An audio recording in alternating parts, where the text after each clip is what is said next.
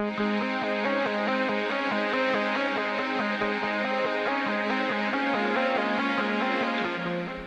right, we are here with Jon and Gary. Welcome to the Feast 2014. How are you guys doing? Great. Not bad. Yeah, it was fun. Good. Yeah. Fun doing the talk. Good, good. How you guys loving the weather this morning? It's very beautiful. Very beautiful. Yeah, I feel like rain. That's good. So, both of you guys are, filmmakers, photographers. You've done amazing things, and award-winning, traveled around. All that's good. Let's talk about the both of you. Let's talk about just kind of you guys' mental process, how you guys not only work but just go from day to day. And what was it like waking up this morning, knowing you were going to come here, and just saying, okay, what is that going to be like? What do I see there? Especially from a filmmaker, photographer standpoint, you kind of look at things in pictures and movies and stuff like that. Walking in, how does that process work for you mentally? For me, I'm not. The reason I'm a photographer is because I don't really like to talk that much. So going in, I was, I'm nervous to give a talk. I'd rather show the images and let them speak. But obviously, especially with a project like this, you have to explain, the process, what we did. Yeah, I mean, I've released a bunch of films, and I've done, I don't know, probably 500 screenings of those films over the past, 10 years. So I've done a lot of Q&As and getting up in front. So I'm not so nervous on the public speaking part of it. So I think just coming in, and one thing that I always think about in the context of like a conference or a bunch of people talking is like how it fits in, how what we're doing fits in. Like I've been to enough sort of design conferences and events and seeing somebody that just completely stands out because they weren't really in touch with what the event was about, or they're just kind of doing their speech that they always do. On the circuit. They're doing the thing that they always do at every event. So so that's probably, in terms of like what I'm thinking about, it's trying to get a sense for the people and how our project relates to that. I mean, Jon and I this is the only project we collaborate on. Like Jon does other projects, and I make films. So it's a cool project just because, I mean, for me it's a way of working that I don't normally work in. Normally I work in long form documentary with a ton of crew and going to a city or a shoot. There's a lot of moving parts, and one of the things that attracted me. I've known Jon for 15 years and just sort of saw his early images when he started shooting back in 2008. And just one of the things that attracted me to the project was it was not making a documentary. It was not filming. It wasn't all this stuff. It was just, each of us walking through different cities with a small camera and taking photos and trying to kind of look at these cities and how they change, and in a very sort of specific way, almost like, too specific sometimes, but I think that's to look at something as complex as a city and how it changes and how people live in these places. Sometimes I think it helps to have a really specific focus. Cool.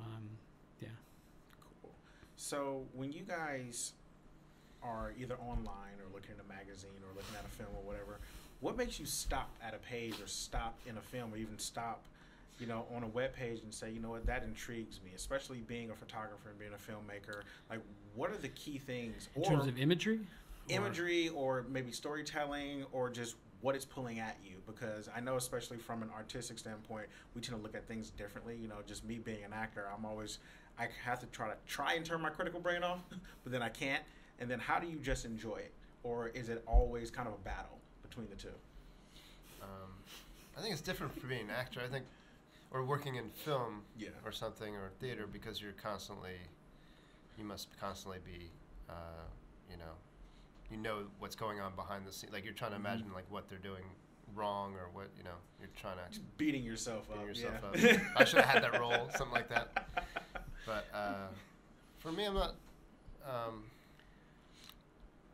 Just if an image on a page affects me, like I'll stop if something's like wow, like something about it, and it's not necessarily like exciting image or anything. It's just like if there's something very real about it, or if there's something, I don't know. Just that's usually for me. It's a visual thing, and it's not. And I'm usually not being critical. Yeah.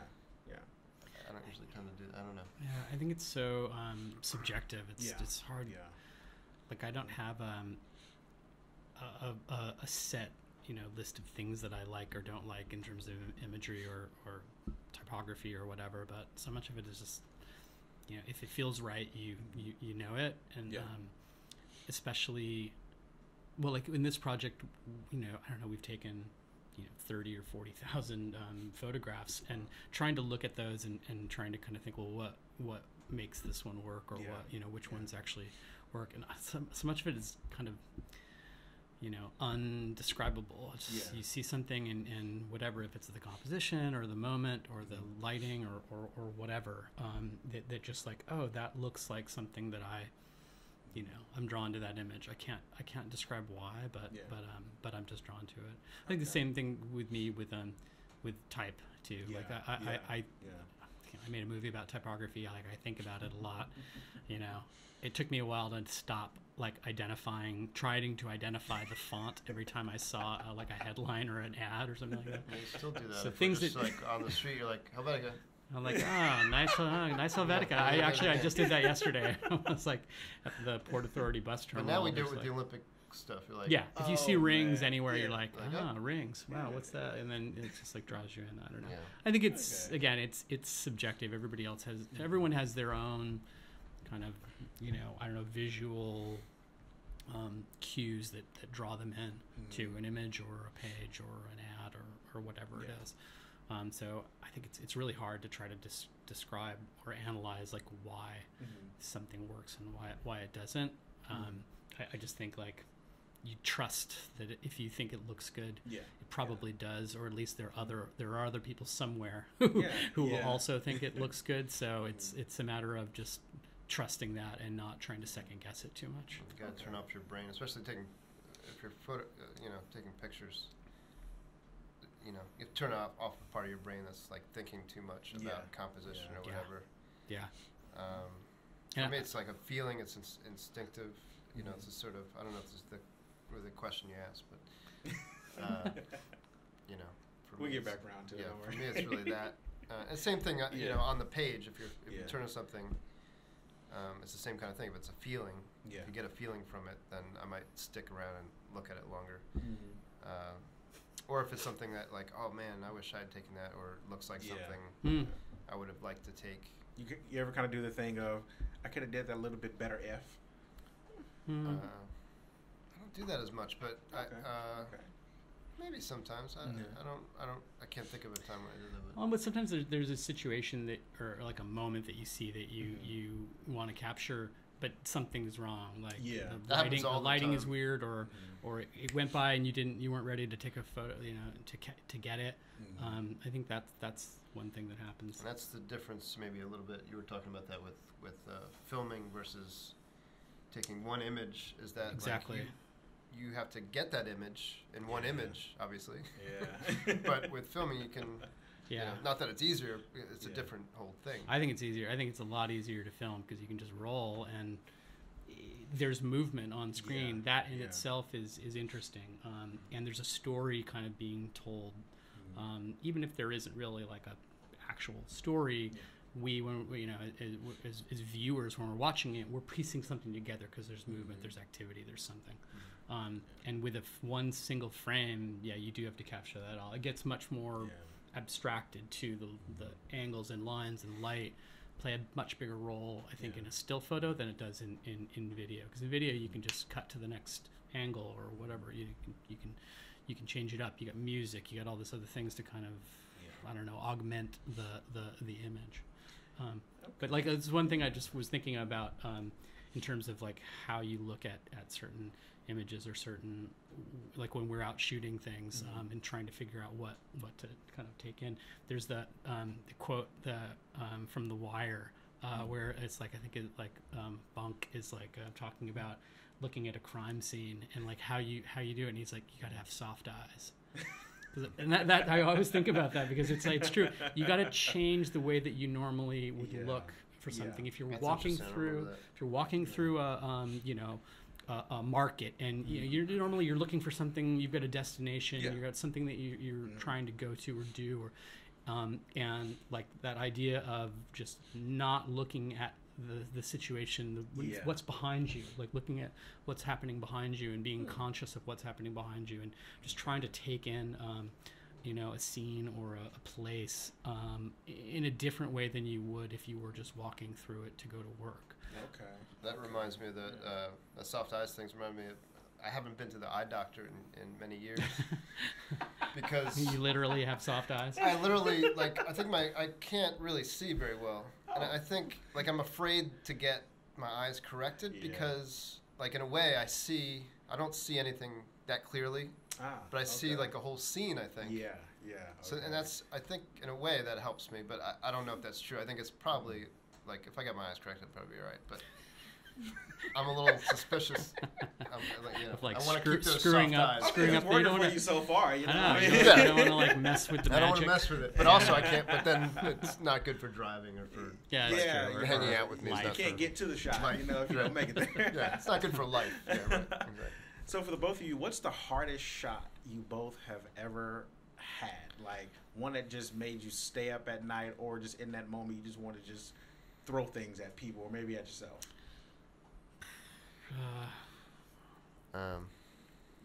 The hardest shot to try to get that we got, or just an experience that you had.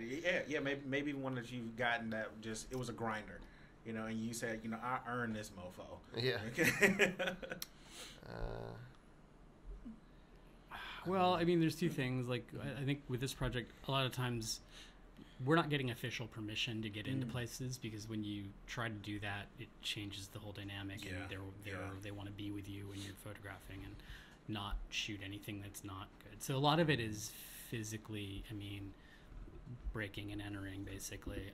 So sometimes it is actually hard to get the shots. We're just sneaking in or wandering in like we're tourists and just basically lying and saying, "Oh, I'm a big Olympic fan. I want to see the inside of the stadium." And they're like, "You came from America, sure," and they'll bring you in, and you have to do a lot of sweet talking of security people and stuff. Definitely in Athens, that was the case. Yeah, because you got not arrested, but detained every many day. times. The police stopped us, pulled us over, frisked us heavily, and luckily I had a local guy, Teo, who after the first couple of days he was like, you know what I'm gonna do? I'm gonna start bringing a picture of myself at the Olympics, because he worked at the Olympics when he was younger, and just to show that we're we're gonna say you're a fan of the Olympics, even though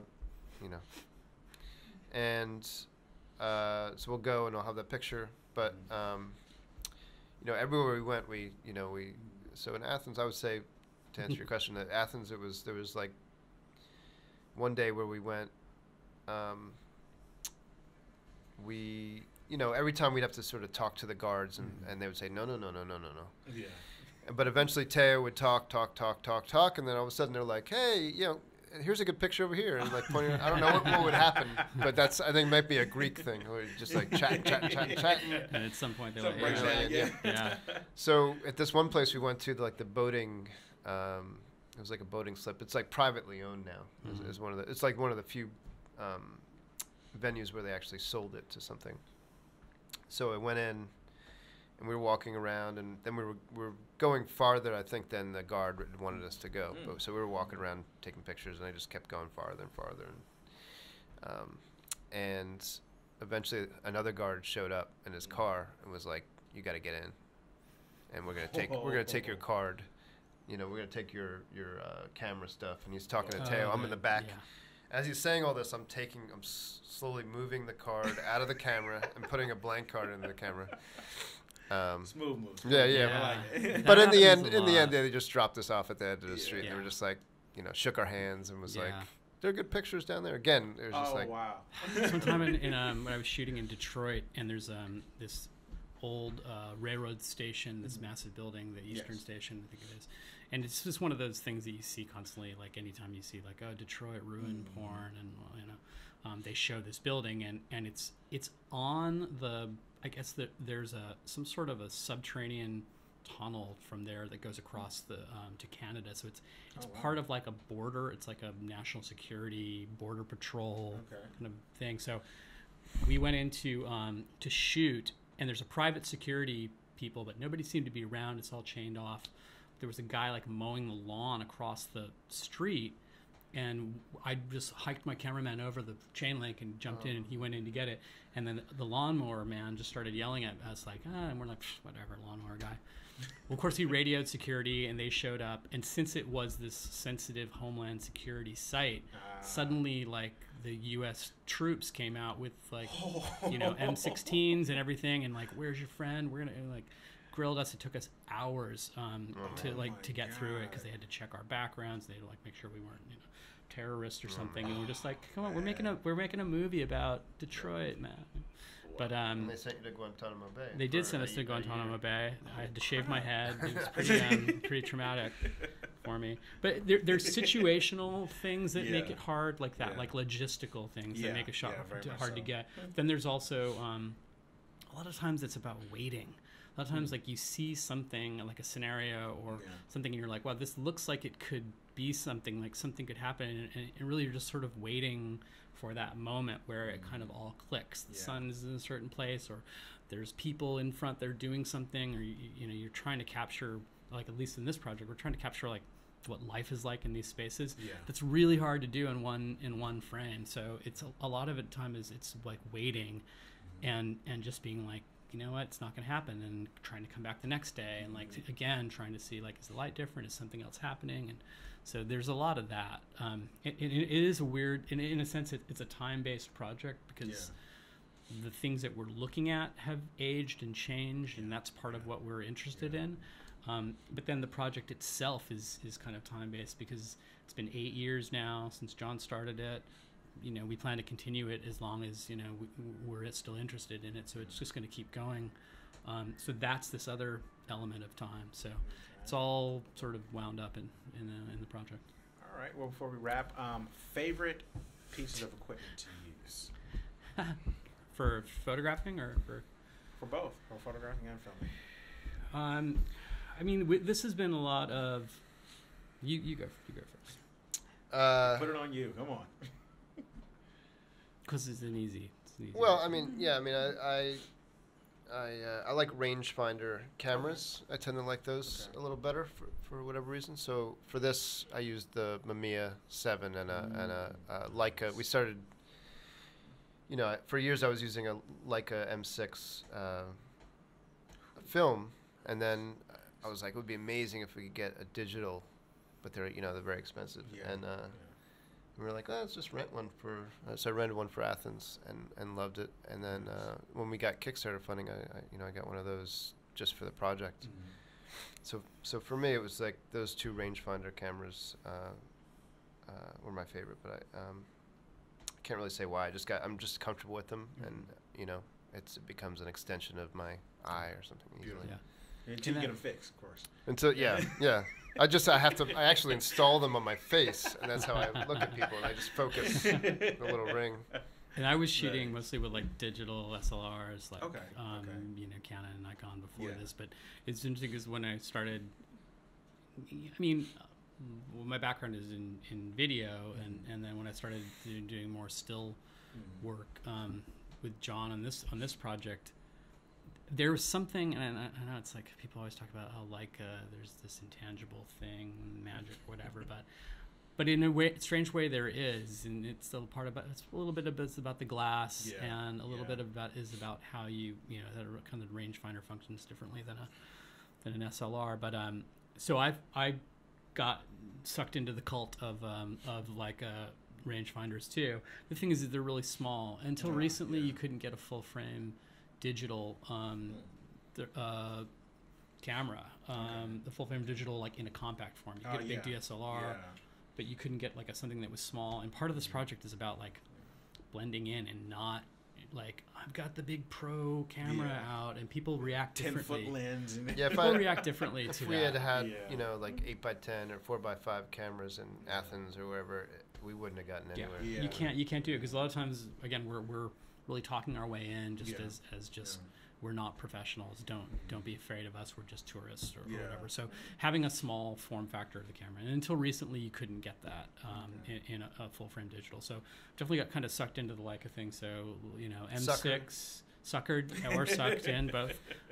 So yeah, M6 film camera, just like this is like awesome. And then there's the digital equivalents that are they're ridiculously expensive, but there's something about it that gives and it's interesting, just like looking at our images, and I always try to figure out like why Jon's look like so much better than my images, and then trying to like, what is it? And I think your eyes get worse a little bit. I think that might be it. I have like 20/20 like ridiculously good eyesight, so maybe I need to fuck it up a little bit. Something. Get some contacts. All right. Well, thank you guys very much. You're welcome. Thank you, Gary and Jon. I'll catch you guys later. All right. Thanks. Nice to meet you. See you.